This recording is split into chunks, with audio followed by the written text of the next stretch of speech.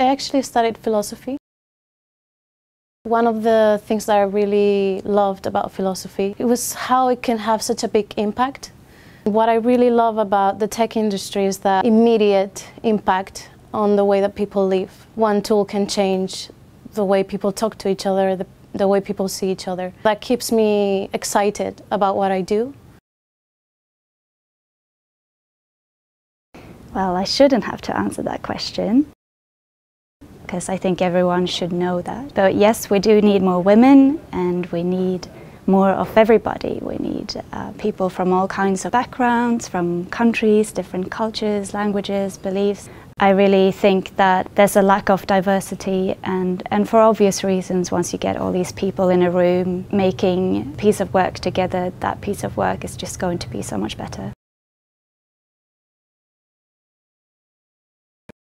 I fell into the tech industry by accident.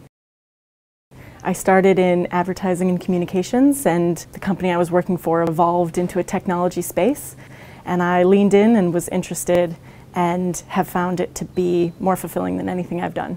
Every day is different. Every day I feel at some point like the dumbest person in the room because I'm surrounded by really smart subject matter experts and data scientists and back-end systems integrators, and I learn something every day, which lets me solve clients' problems in a new and different way.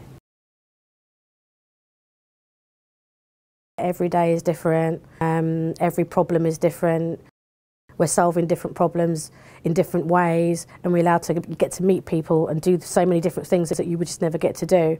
And I'm one of those who feels like if you're going to spend 80% of your life working, then you should do it. Do something that makes you happy, otherwise you're wasting 80% of your life, and I ain't a waster, I'm just saying.